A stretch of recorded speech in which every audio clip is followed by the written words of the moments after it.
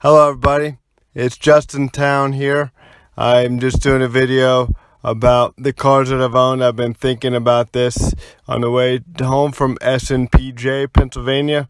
This has been my car that I own now. It's a 2011 Chevy Malibu. It's been a great car to do that and take me to work every day in Akron. I haven't been going to work now because I'm working from home, which is nice, but still during the time that I was going to work in Akron, which was a year, it took me to work and back without leaving me stranded. So I really like this car, but I've owned 5 cars and I've been driving for 13 years. I just wanted to go over the greatest car that I've ever owned. Is a 1997 Chevy Silverado, but I just wanted to go over the cars that I've owned in order of which I've owned. So the first car that I got when I was 16, it was actually donated to me by my aunt and uncle, which very graciously they donated a car. They were looking for another car, and they owned a older car that they wanted to give to me. So it was a 1991 Chevy Lumina. It was a good year car. It was the year that I was born. So it's a great year for a car when you're 16 to drive a 16-year-old car. And it was a nice baby blue color, and I got a lot of dates in that car, and I'm just kidding. But it was a nice car. I'm going to show a picture of all these cars as I'm going over them.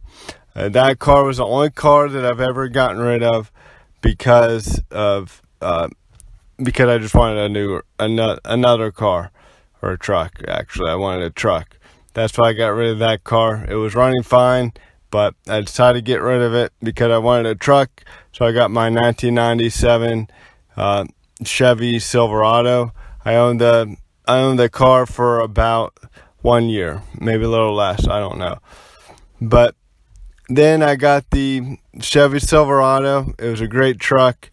I owned that one for 6 years. I hauled a lot of wood with it. I hauled trailers with it, filled with firewood, because that's what I did for about 8 years, and I did it with a few other trucks too. But that specific truck I owned for 6 years. At the end of that, the transmission was going bad on it. It wouldn't go in reverse, so I didn't want to have to pull in everywhere that I went forward, which I was doing, and sometimes you just have to go in reverse. But it was 4-wheel drive. It was a great truck. It didn't do good on gas out of all the cars that I've owned. It did the least good on gas. It did like 12 miles on the highway per gallon. It was an 8-cylinder 4-wheel drive. But you know, obviously in the snow it did well, and in mud, which is always fun going in mud when you're a young 17-year-old. And I went to truck nights and that sort of thing in that truck. It was a lot of fun. But then after I got that truck, after I got rid of that truck, somebody bought it for like $800. Not to mention it had 200,000 miles when I bought it, and then it had like 280,000 when I sold it. And it was still running, but it wasn't running good. And like I said, I didn't want to have to pull in a parking lot and be able to drive out forward, because sometimes you get trapped in a spot and it's just not convenient not to have reverse. So I decided to get a smaller truck, but I still wanted a truck because I was still doing firewood at that point. I got a 2006 Chevy Colorado.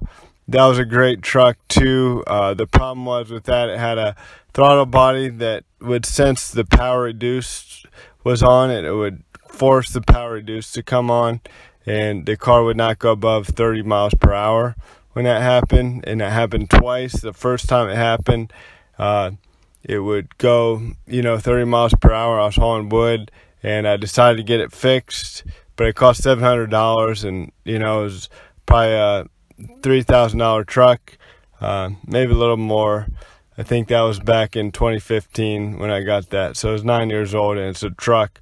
Trucks are always a little more expensive than cars, even smaller ones. Typically, I should say always, but typically they are more expensive than cars. And that particular truck, that happened twice, and then ultimately I hit a deer with that truck, and I wish I had that on video, as well as my next car when that one was ended. The hood went up. Fortunately, the car was still driving, and I made it to work, but it was that basically totaled it. I didn't want to have to take it in and get it fixed because it would be more than the truck was worth. I sold that one for $600. None of my cars have ever had full coverage on, and that's another savings when you don't buy a new car. After that one, after I sold that one, I got a 97 Ford Ranger. It was a great truck. The problem was I ignored this rattling under the body of the truck, and it was the drive shaft. And this is one I really wish I had on video, because it was smoking out the back. When this was the last day I had, I was doing a tour of Negley, and then I was going to work in Canton, and it was smoking at the back, and it was really making a worse rattling noise. I'm like, man, I don't know what to do, because I was on 172, which is about 20 miles from home, and it was really smoking bad, and it was also just rattling really bad, and I didn't know what it was.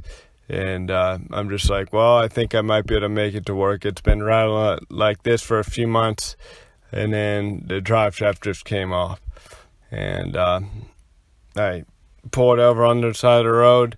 It didn't go real well when the drive shaft's, going into the road, sort of. So fortunately, I was on a rural road and could just pull over. But and that one, my dad came and picked it up on a trailer, and he took it back to home, and basically I just sold it on the trailer, and somebody picked it up and bought it for a few hundred, 600 maybe, the same as a Colorado, because it was pretty much totaled. But they were really excited about buying it, and he's like, I'm going to fix this up. It's really nice. It was a really nice looking truck, and yeah, I'd probably still be driving that had that not happened. But then the last car is this car that I'm in right now.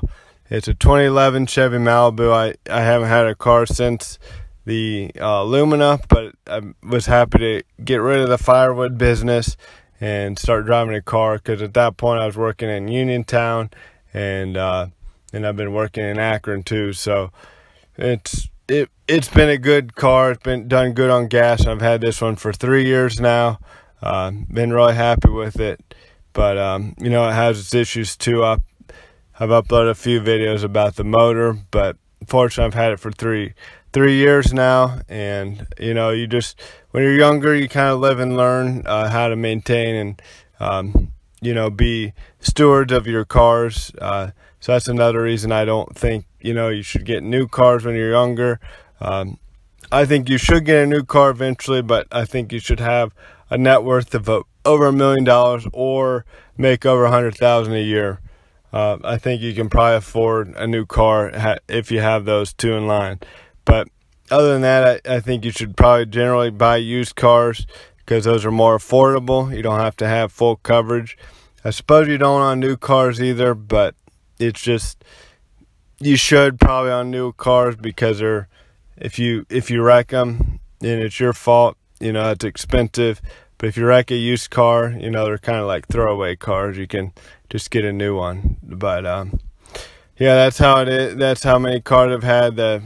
My favorite is the Silverado. It was the truck, the 97, the second car that I've owned, and really good car. They've all been good. They've all had their issues though, but I'm just wanting to make the video because I was thinking about it coming home from SNPJ. So I hope you enjoyed the video. Thanks for watching. Have a nice day.